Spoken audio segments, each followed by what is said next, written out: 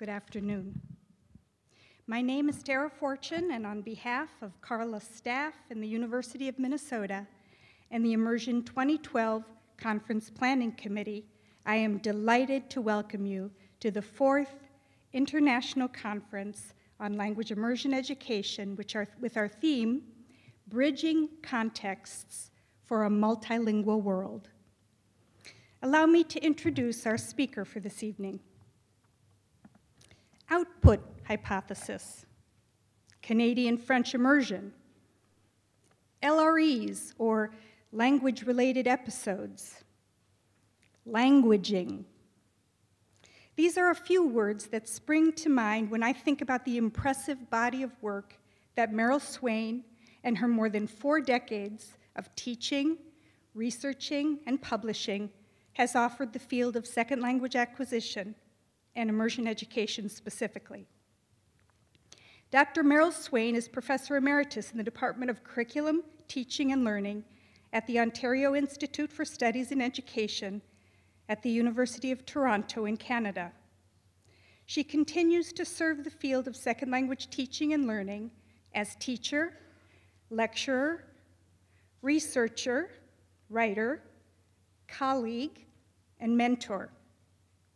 She is regularly invited to give talks and workshops in many parts of the world, and we are truly delighted to have her here with us tonight. As you can read in her bio statement in the conference program, Merrill is the recipient of several prestigious awards acknowledging her outstanding professional contributions in research and education. Her most recent award came in 2011. She received an honorary doctorate from the University of Vaasa in Finland. I would like to briefly speak to 2 of Merrill's many qualities that I especially admire. First, Merrill has a genius for clarity. Her latest Multilingual Matters publication with Penny Kinnear and Linda Steinman, titled Sociocultural Theory in Second Language Education, provides a wonderful example of this quality.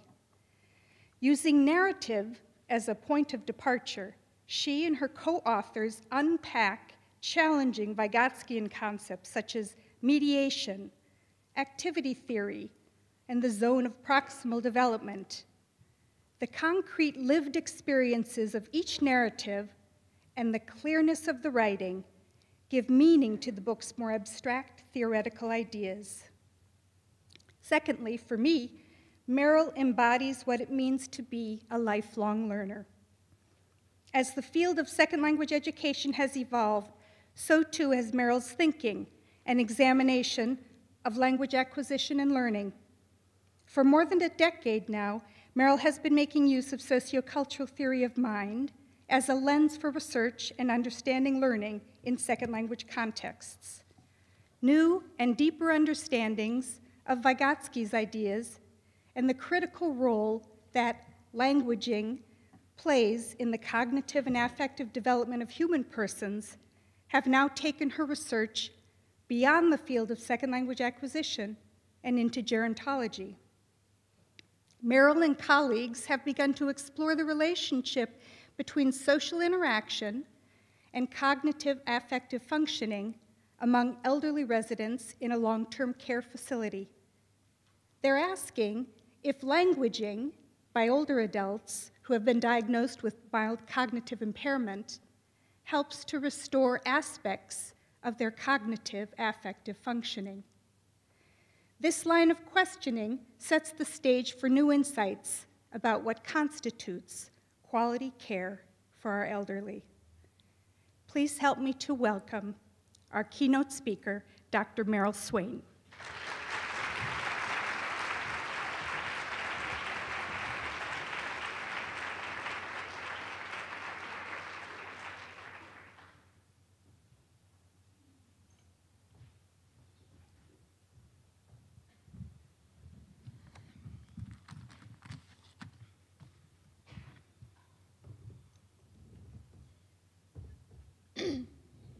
Well, of course, first of all, I'd like to thank Tara very much for that introduction. That was really lovely. And thank you for mentioning my work with the elderly, because it's very important. And Meredith, thank you for that introduction to the whole conference, because I never knew those things about Mark Twain, and I didn't know those things about the Mississippi. So I learned in those 4 minutes. That's great. And I'd also like to thank the planning committee for having invited me to this conference and asked me to do this plenary. And I must say, it's just wonderful to see so many people here who are all helping to build bridges to multilingual worlds. So when I was first approached to give this plenary, it was almost 2 years ago. My reaction at that time was that I didn't have any new immersion research data to talk about, but that I did have some new ideas. The new ideas were inspired by Vygotskian sociocultural theory. So back then I gave Tara the title of a Vygotskian sociocultural perspective on immersion education, the title that you see in your program. Well, that turns out to be sort of a crazy idea, because it would take a book to do justice to that title, to the original title. For those of you who are unfamiliar with the work of Vygotsky, let me just say a few words. Oops, I think I might do it this way. Let me just say a few words about Vygotsky. So this is Vygotsky. I guess one could start by saying how handsome he is. I've had students taking courses with me that say, oh, I'll take the course now that I've seen him. Okay, so I just want to say a few words about him. He was certainly a prolific writer. Over the last several decades, his volumes and volumes of writing have been translated from Russian into English and have had considerable impact in various educational and psychological settings in North America. His impact here has been due in part to its divergence from Piagetian theory, which dominated developmental psychology at the time. Contrary to the work of Piaget, Vygotsky argued that our higher mental processes, our thinking, our higher mental processes, have their origin in social interaction rather than being developmentally determined. Vygotsky died of tuberculosis in 1934, and he died at the very young age of 37. But still, he had careers as a literary and theater critic, as a teacher, as a developmental psychologist, as a researcher, and as a theorist. Vygotsky also set a model for us all. He spoke Russian, English, German, Hebrew, and French, and he also studied Latin, Greek, and Esperanto. So clearly, with that volume of work, I had to narrow down what it was that I was going to talk about from that huge big title, and from everything that Vygotsky had to say, I had to narrow down to something doable tonight. I finally decided to narrow this talk to a discussion of what is being called the L1, L2 debate in immersion education. That is, a debate about when the student's first language should be used and when the target language should be used during target language instructional time. And I do want to say that, of course, I'm aware that there may be more, when I say the first language, that it's really possible that there could be more than one first language, and also that in referring to second languages, that what we call a second language could in fact be a third or a fourth language. I'm very aware of that, but I think that for the sake of simplicity, I'm going to use L1 and L2, and I do think that even though those things are, that we could be saying L1s and L2s, I think that my argument, or what I want to say tonight, doesn't change. It just makes it more complex, that's all. So the L1, L2 debate. My reason for focusing on this particular issue of when and which language should be used when, my reasons are twofold. First of all, I believe that Vygotsky's ideas can provide us with several theory-based guiding principles related to language use in immersion classrooms. Secondly, from what I've heard from immersion teachers recently, what I've read in the research immersion literature and also observed myself in immersion classes, suggests that language use patterns in many current immersion programs are quite different from those found in Canadian immersion classes in the first few decades of their existence. In those early years of immersion education, there was a rather strict rule that only the target language was to be used during instructional time. And this has been referred to as the monolingual policy of immersion education. This L2 only policy appears to have been diluted over the years, and very often for pragmatic reasons. So consider, for example, this quote from an early French immersion teacher. So this is an early French immersion teacher with 13 years of experience. She says, "It's hard to keep French going all the time, especially at grade 3 with EQ-AO, which I'll explain in a second, with EQ-AO testing.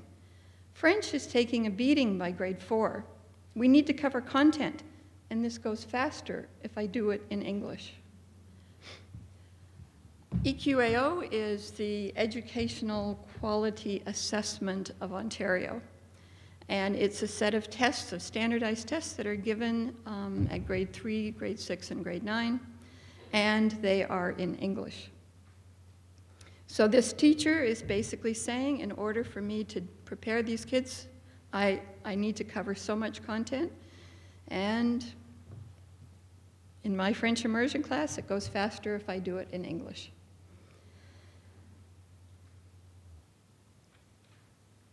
So then you could contrast that view, Mary's view, with this next quote by Becky. Becky has had 15 years of experience, both as a primary level teacher in an early French immersion program and as a teacher educator. So Becky says, French instructional time in immersion classrooms should be largely, almost entirely in French. It's feasible for teachers to use French from the very beginning. That's what makes it immersion. The reason to use English should never be because it's too hard in the target language. The reason should never be because the students don't understand a topic. Any topic can be taught in the target language. So there you have two really very divergent views.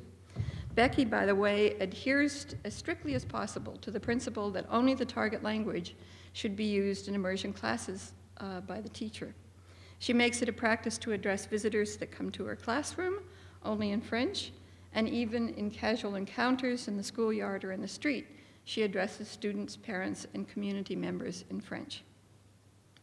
So these contrasting views, Mary and Becky, about L1 and L2 language use, hold true whether the context is one-way or two-way immersion programs, whether they be early immersion or middle immersion or late immersion. We see the same range of views in terms of how much and when and why the L1 and L2 are used. So it seemed to me like a useful task to see if Vygotsky's thinking might provide any insights into the complex question of which language should be used by whom and under what conditions. And I thought that perhaps we could draw some guiding principles from his work. And in doing so, I have in mind the context of one-way and two-way immersion programs. I think that for Indigenous programs and for heritage language programs, that they're different enough that perhaps these guiding principles, which I hope to give you by the end of this talk, might need to be adjusted. So I'm really addressing the issues for one-way and two-way immersion programs. So here's what I'm going to do. I'm going to present several of Vygotsky's key concepts. The first one that I'm going to focus on in this talk is about mediation and the related concept of languaging, and we're going to spend most of the time on that. And then talk also, and that will lead to the first guiding principle. The second thing, second concept of Vygotsky's is the way in which he thinks about cognition and emotion, and that will lead to the second guiding principle. And then the zone of proximal development, or as you here call it for short, the ZPD, and we in Canada call the ZPD. So if you hear me say ZPD, you know what it is. So then I'm going to discuss each concept, and then I'll briefly summarize a few studies from immersion contexts that highlight or can be interpreted or reinterpreted in light of Vygotsky's insights. And then, as I say, end with a guiding principle for the use of the L1 and target language during target language instructional time that I think follows from the theory and research.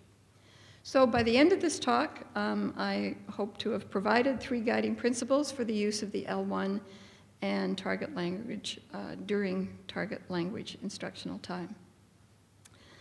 Okay, so I'm going to begin with the idea of mediation and the related idea of languaging.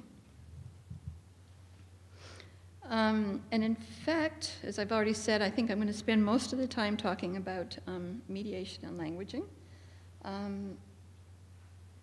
But that's because I think that this idea is a difficult one, and it's really important and key in understanding the first guiding principle. The others, I think, are more instinctively easy to grasp. Okay, Vygotsky understood language to be a psychological tool. That is, a tool that mediates our thinking. So, in an analogy with material tools like shovels and pens and toothbrushes, which help us carry out or mediate physical tasks such as digging a hole, writing, and brushing our teeth. So in an analogy to that, Vygotsky argued that we make use of symbolic tools to help us carry out mental tasks, such as planning, organizing, focusing our attention, and so on. Vygotsky argued that language is the most crucial of all symbolic tools. Language, for Vygotsky, is a source of, it's a source, okay? So language is the source, that's absolutely essential, is the source of our higher mental processes, and language comes to mediate them. So Vygotsky demonstrated through his research with children how language is the source of our higher mental functioning, and how language comes to function as a psychological tool that mediates our thinking. I'm going to illustrate this with an example of the sort of research that he did that led him to make these claims. So Vygotsky studied infants and young children. And he noted that initially a child's behavior is mediated by concrete objects in its surrounding. So for example, a father says to his child, "Go find your teddy bear, Kathy." So while Kathy is searching for her teddy bear, Kathy sees a bright red balloon and begins to play with it. Kathy's actions here are controlled by objects in her environment, in this case by the bright red balloon. But once Kathy starts to learn a language, let's say it's English, her behavior comes to be mediated by the English of those around her. So now, when her father tells her to go and get her teddy bear, Kathy does so. Finally, while still a young child, as Kathy continues to hear and observe those around her interacting in English, and as she begins to use English in interaction with others, these interactions, mediated by English, will help Kathy to focus her attention, as well as help her to organize what she is doing and to plan future behavior. So now English becomes a tool for Kathy, a cognitive tool for her. She herself can use English to accomplish these mental functions. Now Kathy is able to say to herself, I want my teddy bear. I'll go to my bedroom because that's where I last saw it. And she does so undistracted by all her other toys. So what has happened is that the functions that Kathy has heard, observed, and taken part of in English are internalized. That is, they've moved from the social plane, from the outside world, from the world of objects and the world of people outside, to the psychological plane, in other words, to the inside. With this shift of language functions from the social to the individual plane, a qualitative leap takes place. Instead of language being used simply to communicate something to another person, now language also mediates one's own higher mental functions. When language is used for these purposes, that's what I refer to as languaging. So before I continue, I want to read to you an everyday example of languaging. And I find that this example will, at least I hope it really gives you an idea of what I mean by languaging and what it can do for you. It comes from a Dear Ann Landers column. Now, I'm not sure if Ann Landers is still around, but you know what I mean, you know the columns where you write in for advice. So what I want you to do as we go through this letter that's being written to Dear Ann Landers is listen to how language serves to focus the woman's attention on the problem at hand, which is whether she should marry her boyfriend Jerry. And observe how, by languaging, she organizes her thoughts and, well, you'll see what happens. So, here we go. Dear Anne, I'm a 26-year-old woman and feel like a fool asking you this question. Nope, she doesn't know the answer yet. I'm a 26-year-old woman and feel like a fool asking you this question, but should I marry this guy or not? Jerry is 30, but sometimes he acts like 14. Jerry is a salesman and makes good money, but has lost his wallet 3 times since I've known him, and I've had to help him meet the payments on his car. The thing that bothers me most, I think, is that I have the feeling he doesn't trust me. After every date, he telephones. He says, it's just to say an extra good night, but I'm sure he's checking to see if I had a late date with someone else. One night I was in the shower and didn't hear the phone. He came over and sat on the porch all night. I found him asleep on the swing when I went to get the paper the next morning at 6:30 a.m. I had a hard time convincing him that I'd been in the house the whole time. Now, on the plus side, Jerry's very good looking and appeals to me physically. Well, that does it. I've been sitting here with this pen in my hand for 15 minutes trying to think of something else good to say about him, and nothing comes to mind. Don't bother to answer this. You've helped me. You've helped more than you will ever know.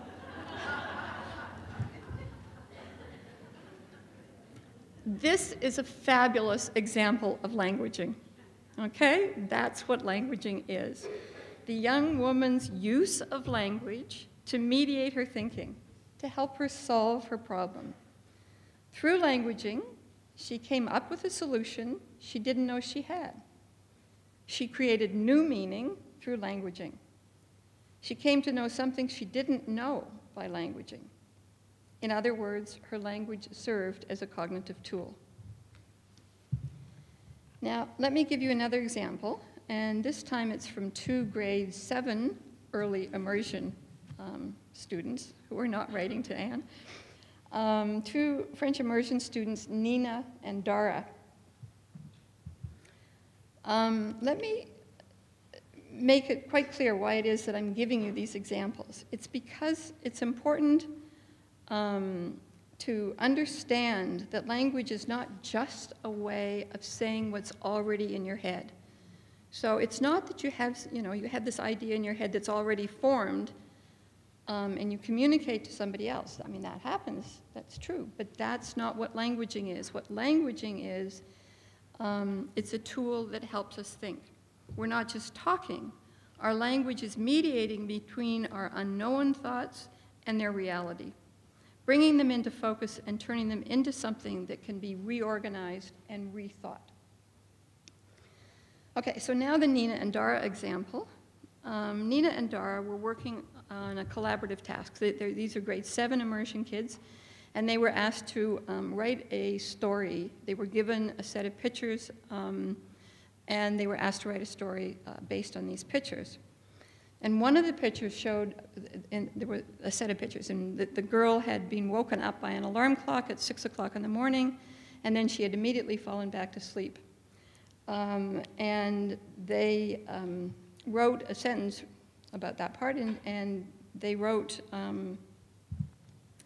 so Nina and Dara wrote, it's now 6:01, and she falls asleep without a sound. So in French, il est maintenant 6h01, et elle s'endort sans bruit.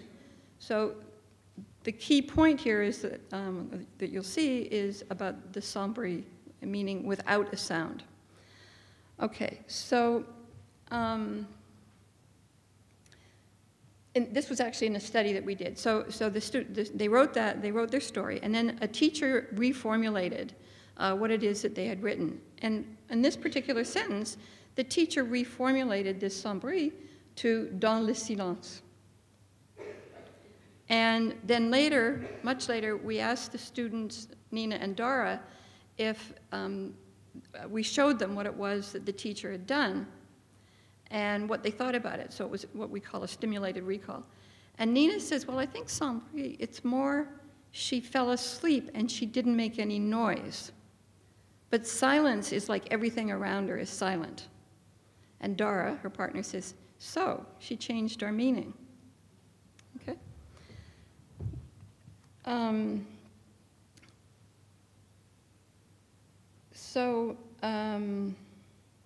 When the two students saw how the teacher reformulated their story, Nina, that was how she tried to explain why she didn't like the teacher's correction. And in order to do that, she explained to Dara and the researchers the differences in meaning between the two versions. And of course, she had to use language to mediate this explanation. And in this case, Nina used her first language, English, as a tool to mediate her understanding of the difference between the two meanings, which is what you see her doing here. By using English, Nina and Dara were able to focus their attention and organize their thoughts and internalize or learn aspects of their meaning of the meaning of sans bruit and dans le silence. The evidence for the fact that they internalized this knowledge is that much, much later, we asked the students on their own to write the story in French. And they continued with, I haven't got a slide for this, I forgot. When they wrote on their own in French, they wrote and maintained what it was that they thought represented their story, but took on some of what it was that the teacher had done in the reformulation. So the point here is what Vygotsky said, and he said, when learning a second language, one does not return to the immediate world of objects and does not repeat past linguistic developments, but instead uses the native language as a mediator between the world of objects and the new language. So this theoretical insight is absolutely key to understanding the first guiding principle, which I'll present shortly.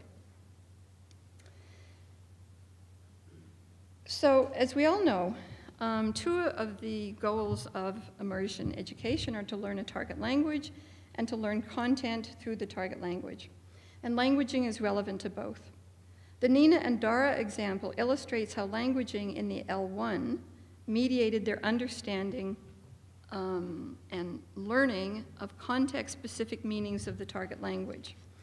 At a micro level, what occurred was the internalization of the different nuanced meanings of dans le silence and sans bruit. And the Ann Landers example illustrates at the level of everyday knowledge how languaging focuses our attention and mediates problem solving and knowledge building. It's the equivalent of content learning. So now we need to ask what happens when immersion students are asked to do difficult, complex thinking in a second language as in immersion classrooms. And to address this question, I'll turn now to research from immersion contexts. There are a number of studies, lots of studies actually out there, which look at students' use of their first and target languages during target language instruction time. Some of these studies, like the first 4 listed here by Tara Fortune, Kim Potowski, Maggie Broner and Dee Teddick, and Susan Ballinger and Roy Lister, those studies are naturalistic and ethnographic observational studies conducted in immersion classrooms, and then studies like our own, where we pulled students out of the class and observed their language use patterns while carrying out a language-related task. And Nina and Dara fit into that latter category. So what these studies have done is to look at the frequency of use of the L1 and L2 in immersion classrooms, the functions of L1 and L2, and also the context of L1 and L2 use. And as you might well expect, the findings are pretty complex, but I'll try to summarize them. So with respect to frequency of the first language, so I'm just focused on the first language, with respect to the frequency of first language use, and this is during target language instructional time, you see across the studies, you see a wide variation. In some classes, the use of the L1 is very limited. In other classes, the use of the L1 is very frequent. With respect to functions of the L1, like what are the functions for which the first language is used? Things that have been noted over and over again is focusing attention, figuring out what it is that the teacher expects of them, developing an understanding of a topic or task, searching for target language vocabulary, explaining, informing, and seeking information about a topic or activity. And with respect to contexts of use, again, I'm summarizing over a number of studies. There was more L use when students were speaking with peers than with teachers. The content was, when the content was non-language focused, that is in subject areas like science, than when the content was language related, such as writing. The content material was, when the content material was abstract and complex, they were more likely to use English than when it was concrete and less complex. When the purpose was social versus academic. And the use of the L1 was very high when used to express feelings. And importantly, as L2 as the second language proficiency increases across grade levels and within grade levels, L1 languaging decreases and L2 languaging increases.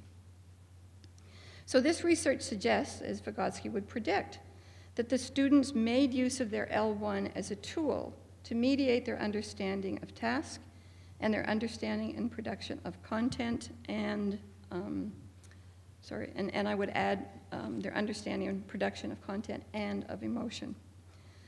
So these studies are descriptive in nature.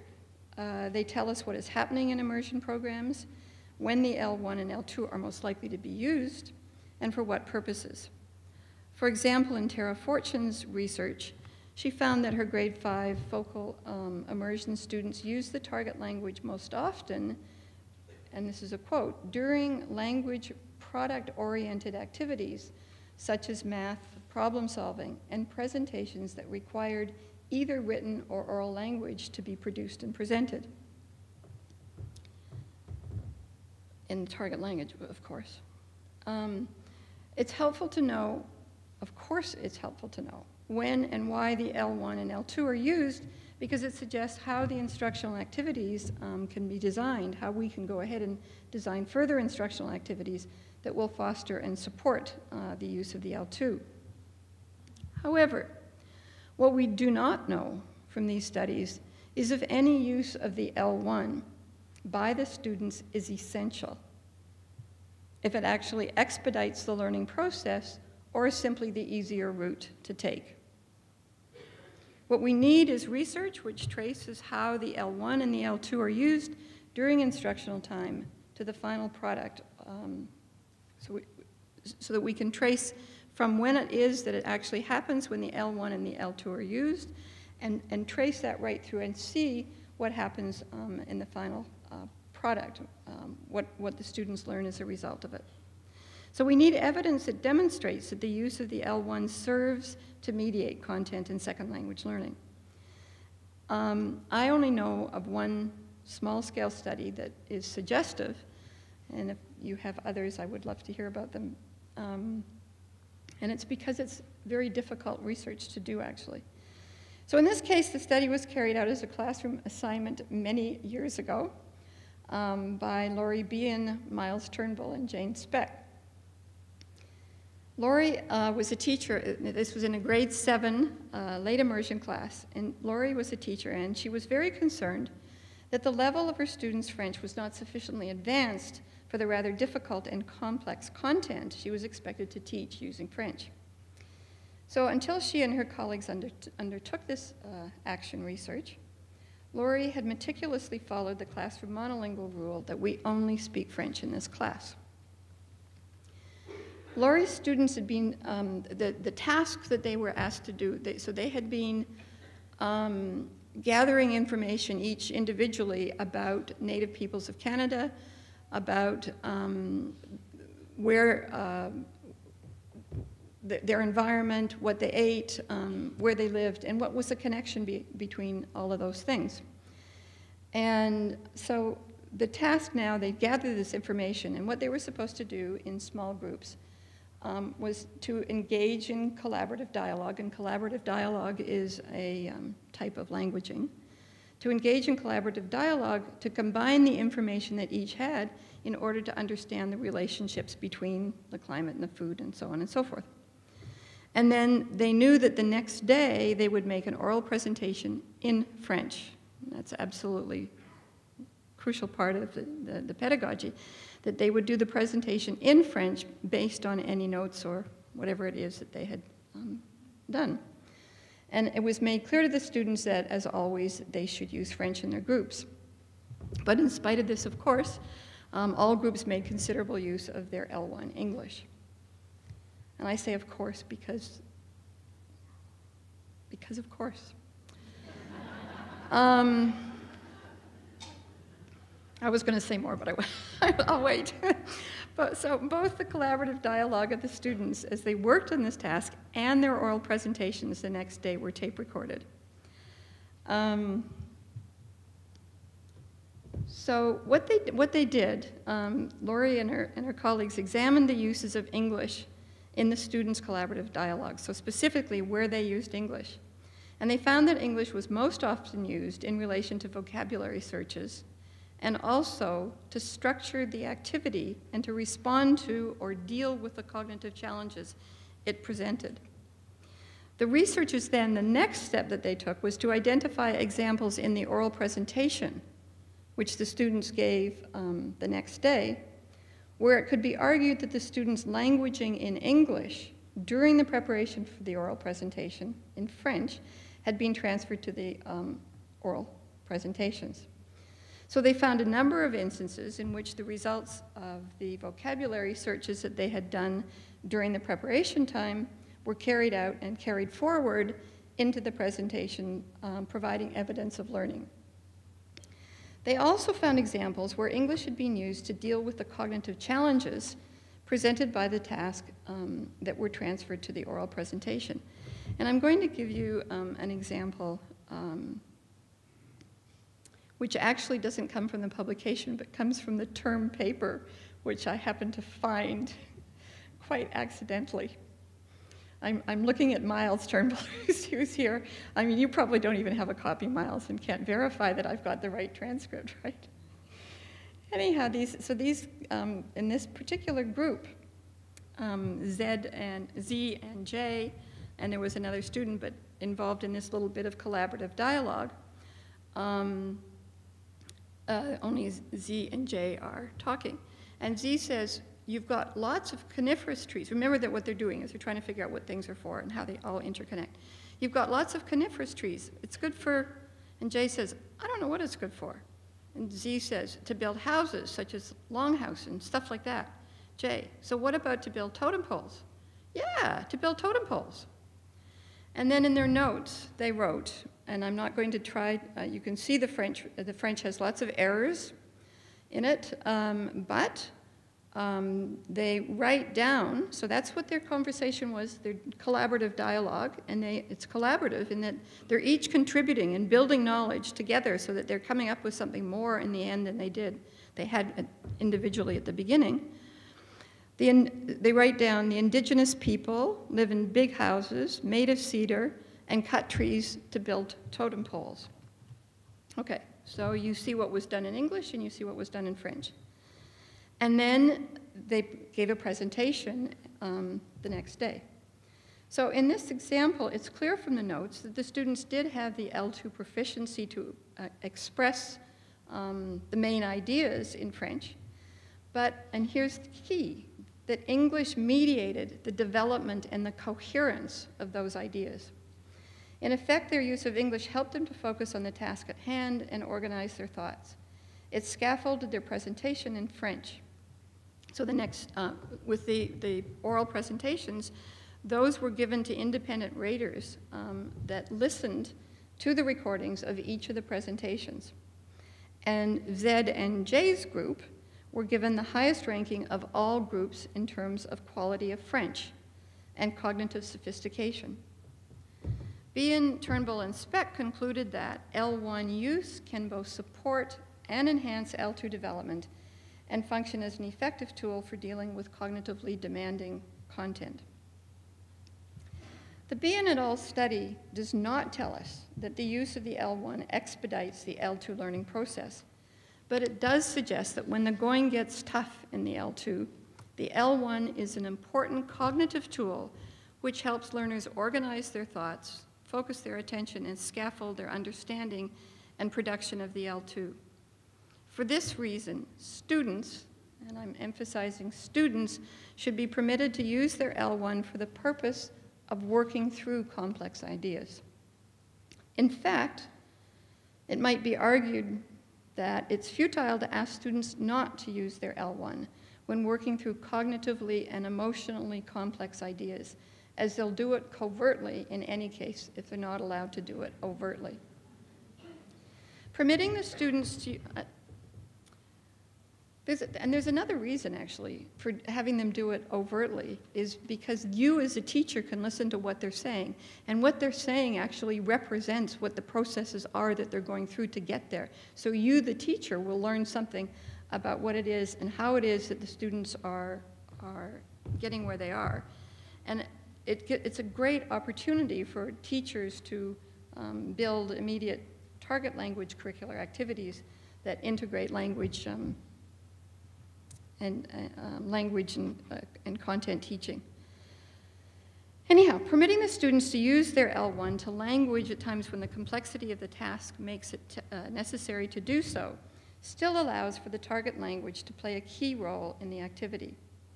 It's of utmost importance that the students are required to produce an end, oral, or written product in the target language.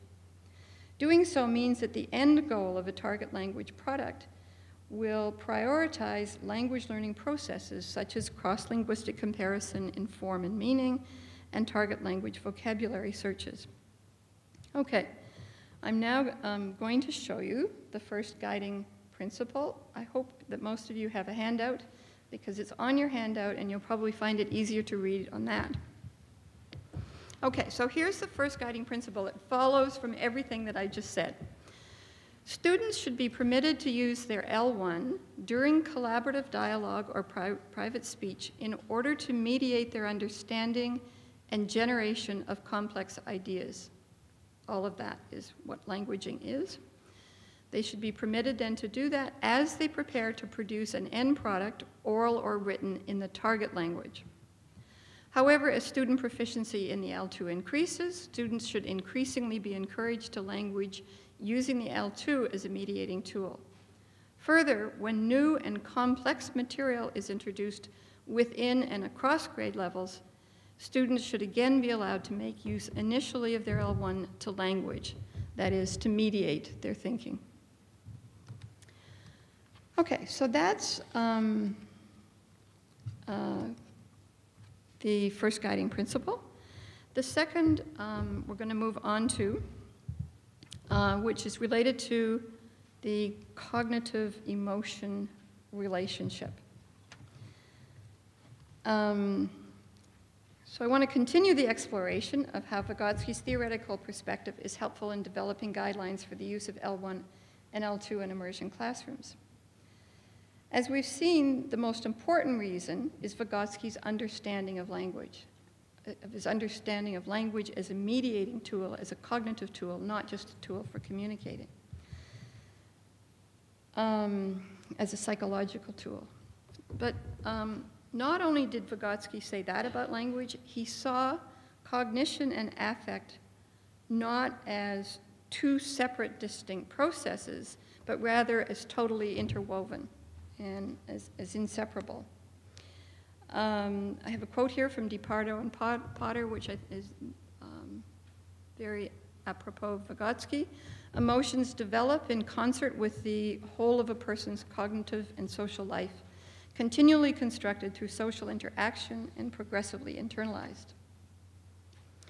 But you know, if you look at the research in the field of second language acquisition over the last few decades, it's prioritized cognition. In fact, even a lot of the work that's being done with the ZPD, which I will talk about in a few minutes, even most of that has been focused on cognition rather than bringing together cognition and emotion. There's been some research in the field of second language acquisition, at least, on affective constructs such as language anxiety and willingness to communicate.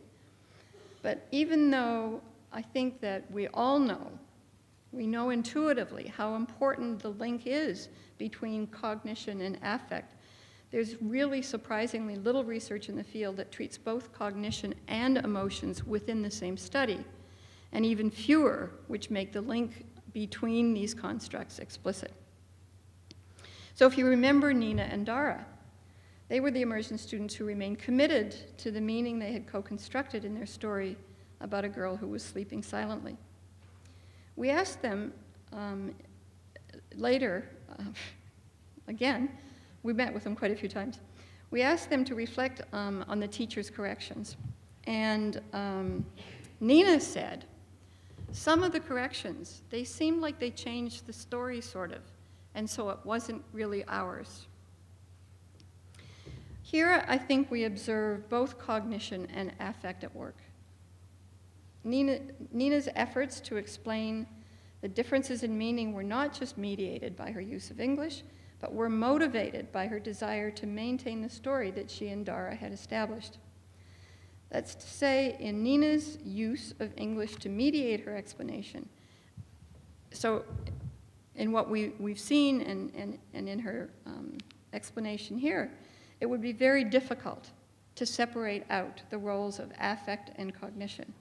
They're so tightly intertwined. And it's Vygotsky's lens that helps us to see this fusion of cognition and of cognitive and emotional goals.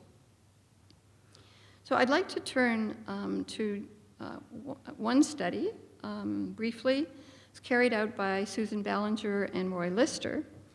And I'm going to interpret the researchers' findings in light of this Vygotskian insight of this bringing together of cognition and emotion. And my focus is on the perspective of several immersion teachers that they talked about, and the immersion teachers thinking about the relationship between emotion and cognition.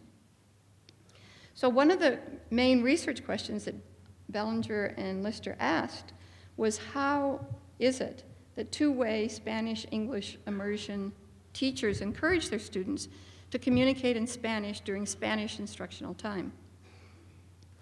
The researchers observed in the classrooms over a 4-week period, and they also interviewed the teachers. So in this two-way immersion program, the instructional time was divided evenly between English and Spanish. But they did so at the grade 1 level.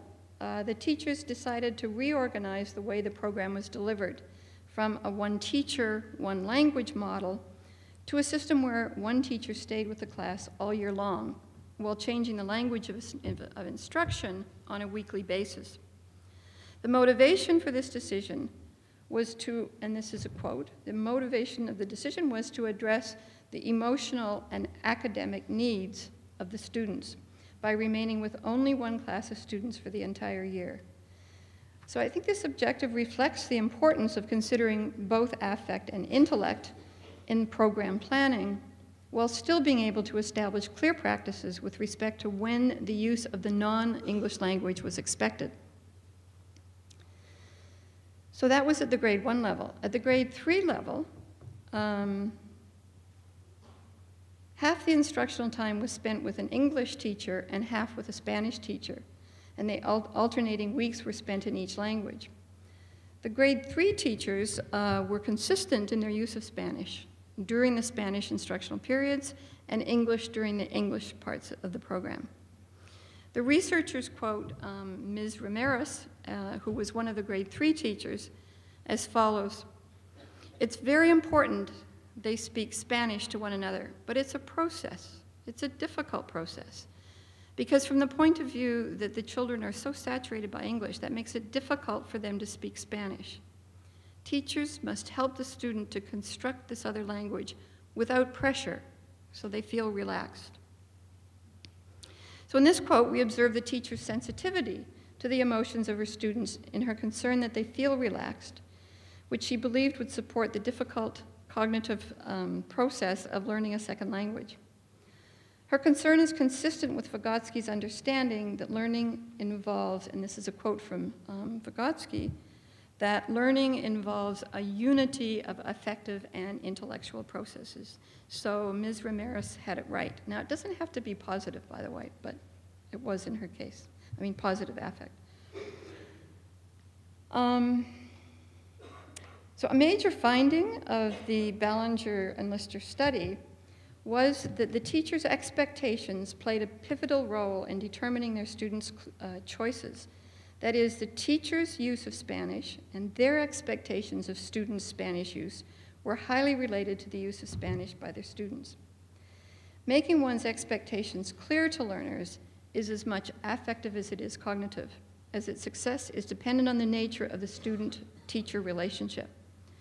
Furthermore, providing an environment in which language use expectations are clear and established creates a level of comfort and security.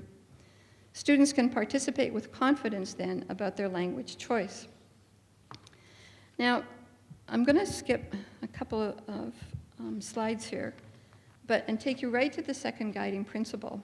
The first half of which comes from what I just said. The second half, in fact, comes from some other work, which I'll explain. So here's the second guiding principle.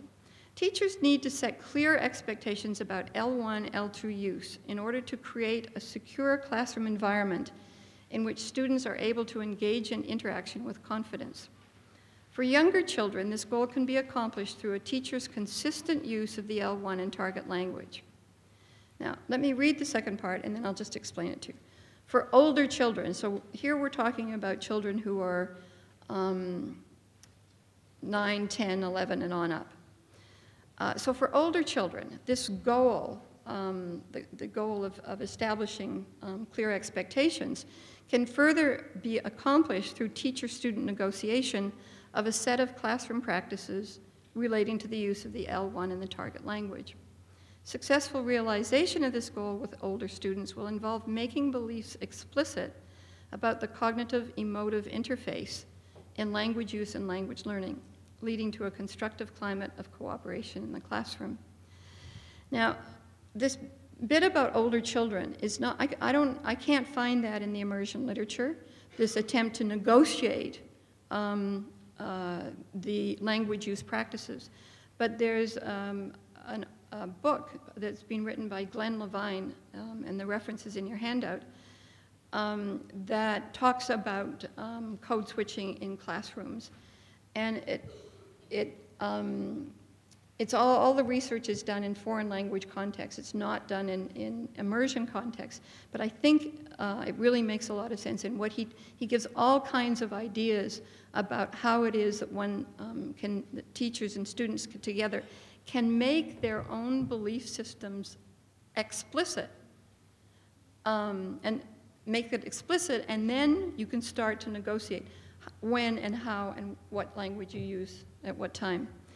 And I think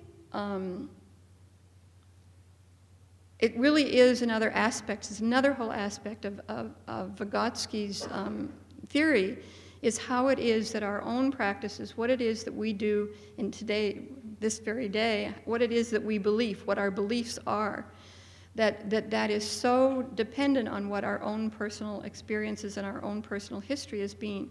So that everybody has had different experiences. So everybody comes to a classroom. Teachers, immersion teachers, and students all come to the classroom with different ideas and different meanings for language. So for some people, there's no question that language is very highly related to identity. And so if that's the case, then there may be good reasons why learners aren't using a particular language because it somehow or other negates their identity. And that sort of thing needs to be brought out and talked about explicitly in immersion programs, but certainly can't be done until students are old enough to be able to carry on that kind of discussion. Okay, I'm very short on time, so what I'm going to do is take you directly to the third guiding principle, which relates to the zone of proximal development. And, well, I'm not going to take you quite immediately there, because I want to give you the definition, at least, of the ZPD for those who don't know what it is. It's an interaction during which, through mediation, and there's mediation again, through mediation, an individual achieves more than she could have achieved if she'd been working alone, just like we saw with J and Z.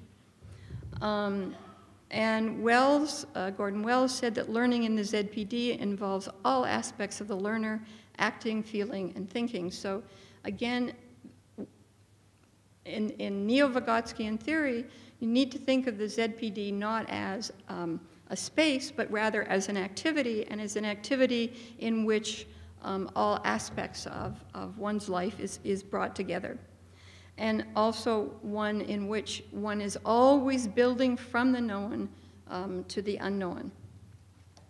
So I was going to give you an example, which is on your handout, but the reason I was going to give you that example was because the teacher succeeds in he's teaching a lesson on the greenhouse effect.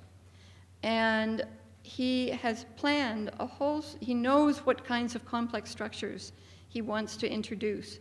And so he introduces those structures, and he does it with almost no use of English. In fact, the only reason he uses English is to contrast it against a particular structure that he is trying to teach. And when you see the lesson as a whole, which of course I wouldn't be able to show you, but the whole lesson is just like one huge, great big ZPD, in that he is always constantly building and constantly planning his use of English, and all the rest of the time he continues to stay in the target language. So the third guiding principle, and note that this, okay, so this is for teachers, and this is much less so from Vygotsky, but rather is a policy statement. For teachers, the target language always has priority because a policy goal of immersion education is to achieve a high level of proficiency in the target language. Use of the L1 should be purposeful, not random. Use of the L1 to illustrate cross-linguistic comparisons or to provide the meaning of abstract vocabulary items can help to mediate L2 development during ZPD activity in the target language. That last part is particularly important. It's during ZPD. There's a lot of teaching that goes on that isn't ZPD-ish. There's a lot of, yes, I'll just leave it at that. There's a lot of teaching that goes on that isn't ZBT. Part of this is assuming that much of what teaching is a form of a ZPD activity, and that that occurs in the target language. Okay, so I'm just going to summarize.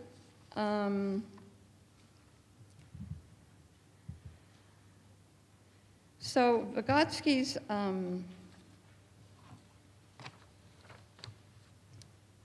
concepts, which I've gone taken a lot of time to get through. The first one about mediation and the related concept of languaging, but I think it's so important. The intertwining of cognition and emotion and the ZPD. These concepts yielded 3 theory-based guiding principles related to the use of the L1 and target language in one-way and two-way immersion programs.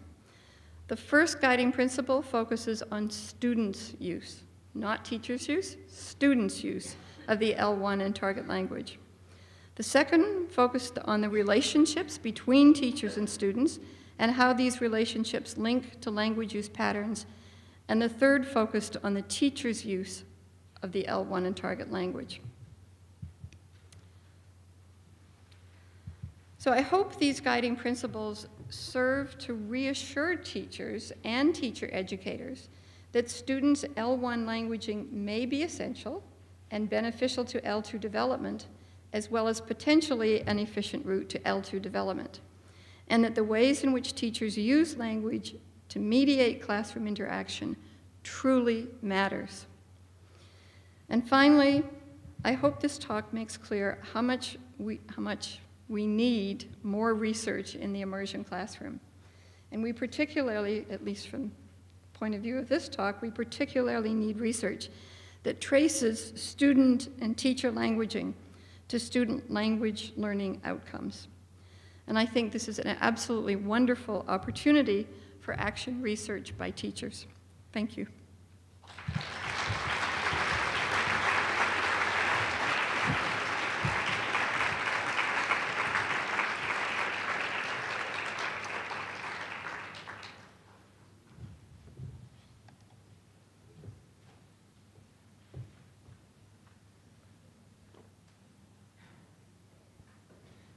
Merrill, thank you so much for that very thought-provoking and wonderful talk.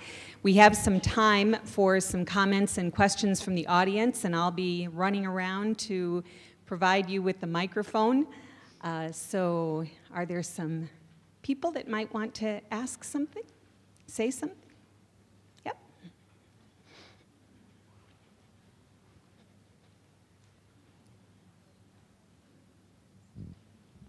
Thank you. What is your advice for students who have not a strong foundation in L1 and are learning a second language and are struggling with the learning of that second language because of a lack of a strong foundation in L1? You know, if I could have guessed what the first question would be, it would be that one. Do you want to explain a wee bit? Dee, just a minute. Don't take the microphone away. Okay. Do you want to explain what you mean by not having a strong L1 foundation? Well, the case I'm particularly thinking of, he has 2 languages at home, French and English, and he's been exposed to a third language, Spanish, in our program. And he was tested, and he has all his verbal area scores very low. So he has actual difficulties in learning through his verbal input and output of information. And he's been exposed to 3 languages, basically. Right. Okay, well, we really need Fred Genesee to answer this question, because he's the one that's been doing all the studies in that area and the work in that area. But Fred, tell me if I'm wrong. My response to that is that that probably that's an issue that would cross whatever language it's not because he has 3 languages that he has this problem. That it's probably something that crosses all languages. It's an issue that would happen no matter what the language is. So from the perspective of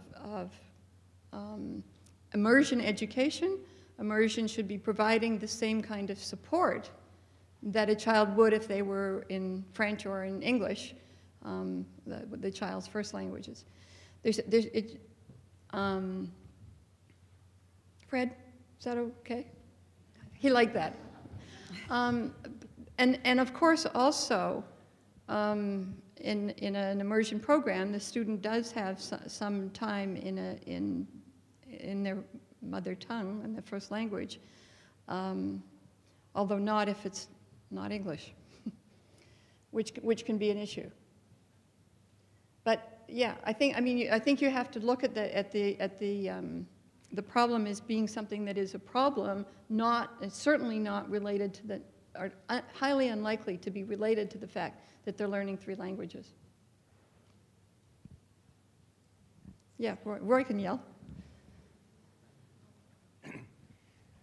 Merrill, you you mentioned L1 languaging and L2 languaging, and I'm wondering if languaging can take place in a way that's not language specific. My understanding of languaging is that it doesn't have to be encoded through one specific language, but that, so I wouldn't talk, I'm just asking you this question. If you see languaging as being always language specific, you're doing it either in L1 or you're doing it in L2, and there's nothing kind of in between, or there's no mental ease that is helping a learner to sort of conceptually understand something through languaging that isn't just in one language or the other. Do you understand? Is that a clear question? Well, yeah, I mean,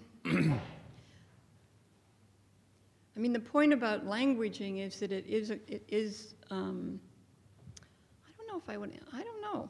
I mean, I think you're talking about something that isn't language-based, and I mean the whole point of languaging is to get something that isn't language-based into language.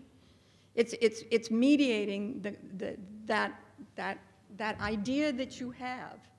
You know you have something to say, but you're not quite sure. Just like you started that question, perhaps. And like if we talk about this for the next half hour, by the end of it, you'll have your question well formulated, and I'll probably have an answer better formulated too. But it's so languaging is getting that idea into a form where you can actually then work with it and think more about it. So that it's in a language, yes.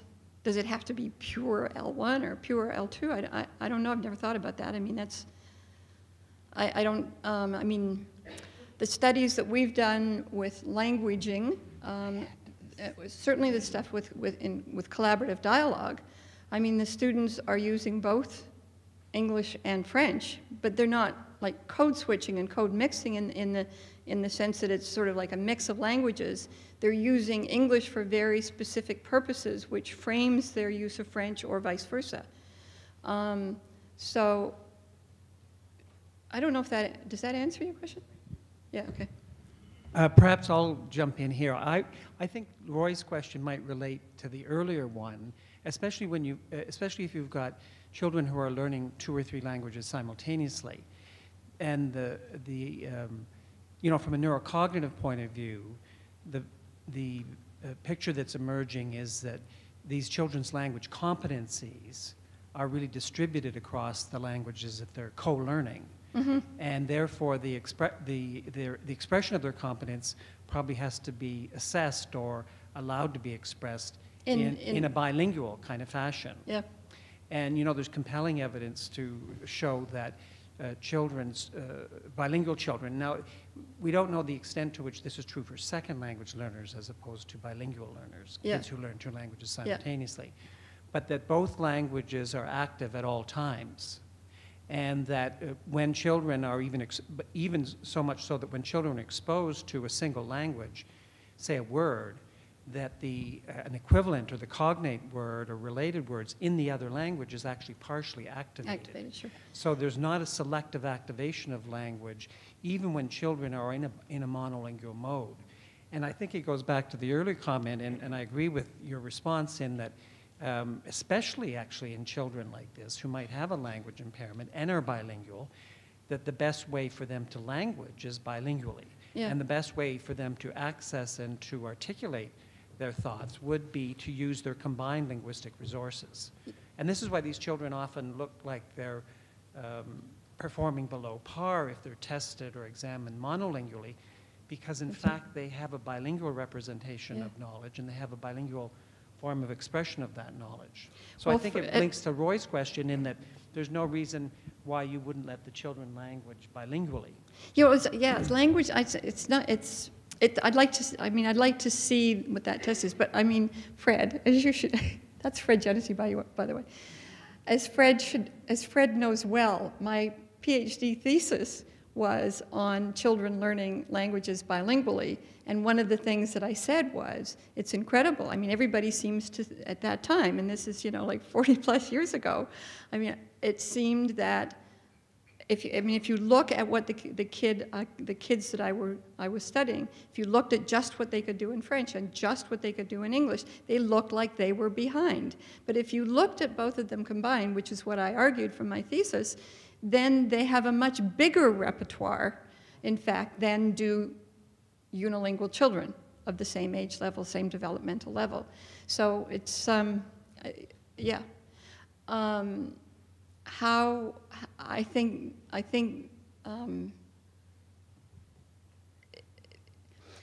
I suppose my reaction to the testing or having them do a test bilingually is in effect letting them choose what they want to do and how they want to do it, in which language. And that would be, to me, the way to get at what you're talking about, rather than us trying to develop a bilingual test that we then impose on the child. So you could do some kind of dynamic assessment, for example, where you're always building from where the child is at in whichever language they wish to do it in. Okay, there was another question back here, yeah. D at the back. Oh, sorry. Okay.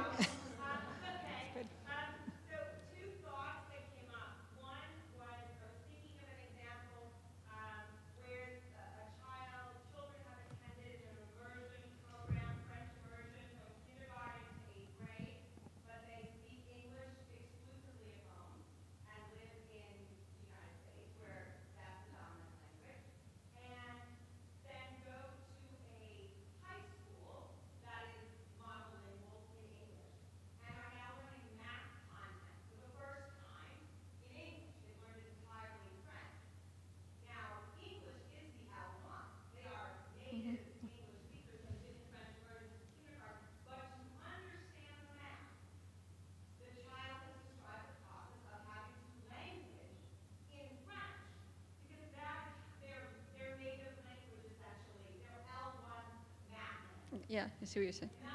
Yeah. Yeah.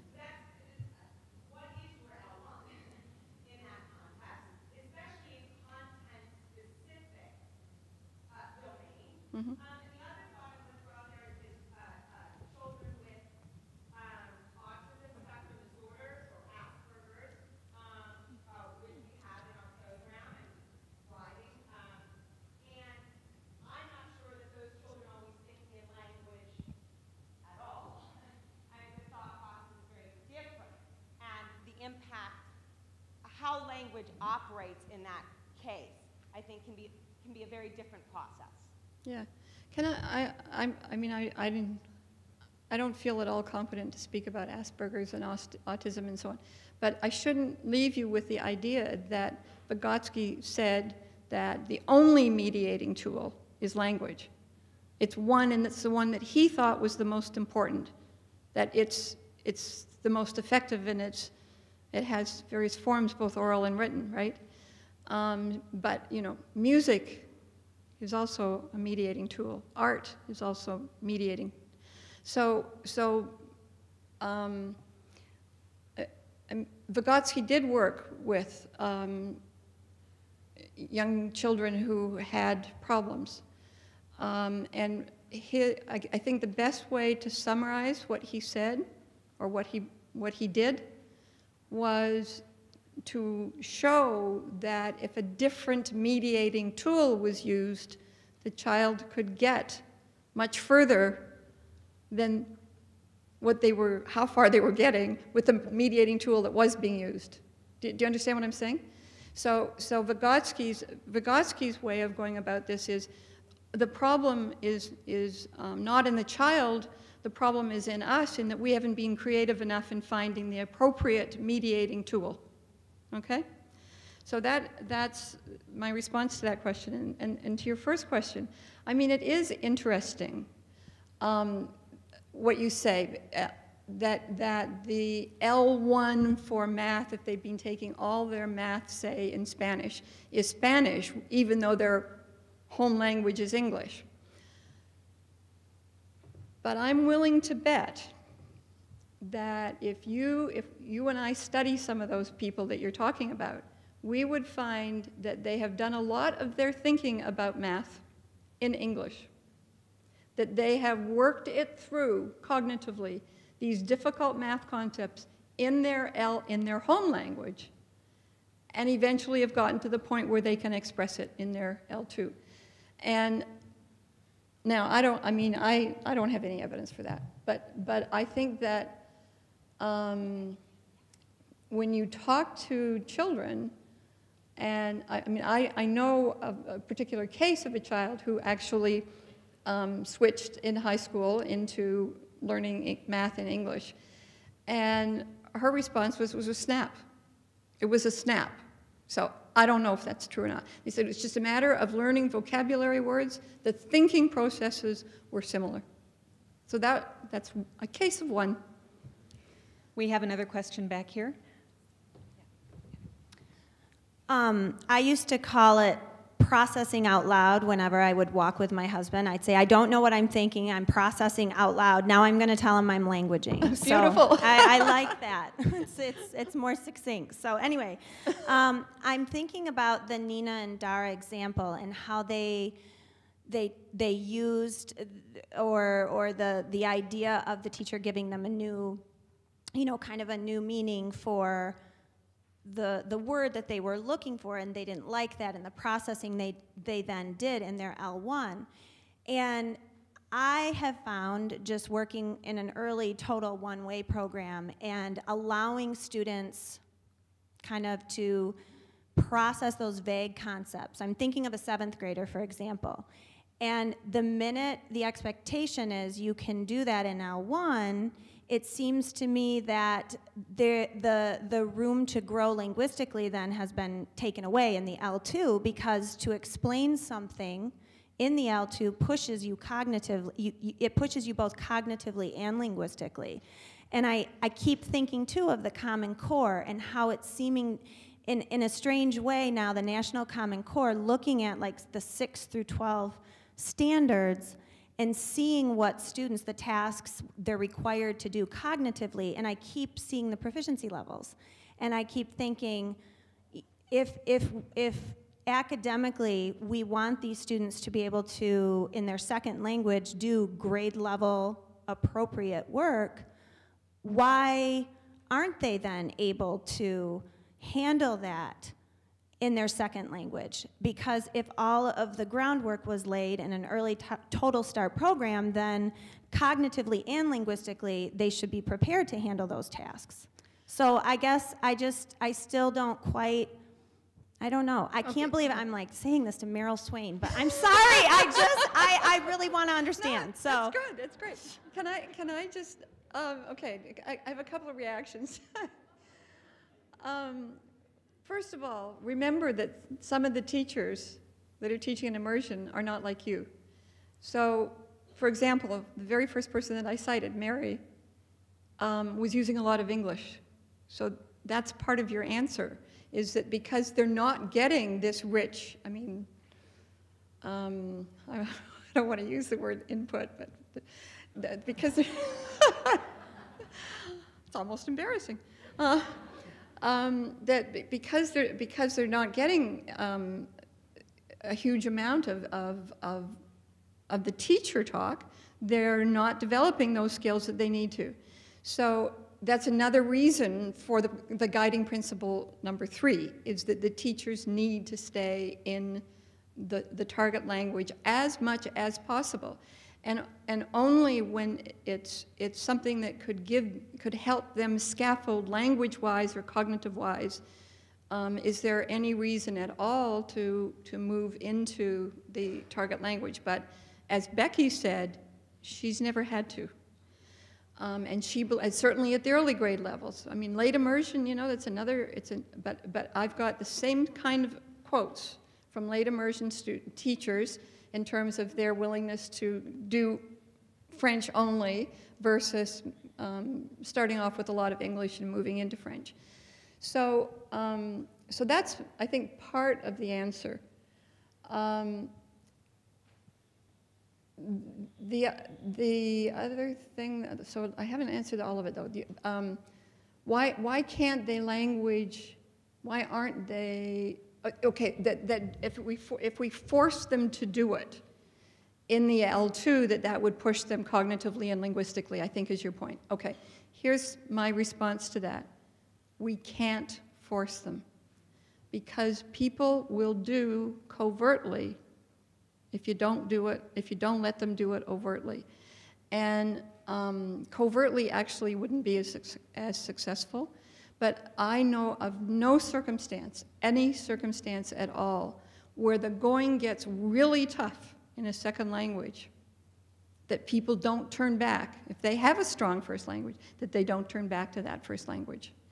And I spent a couple of weeks in China, and I was absolutely astonished at the level of English in this particular English department that I went to, where people had never lived outside of Beijing, and their English was astonishingly good.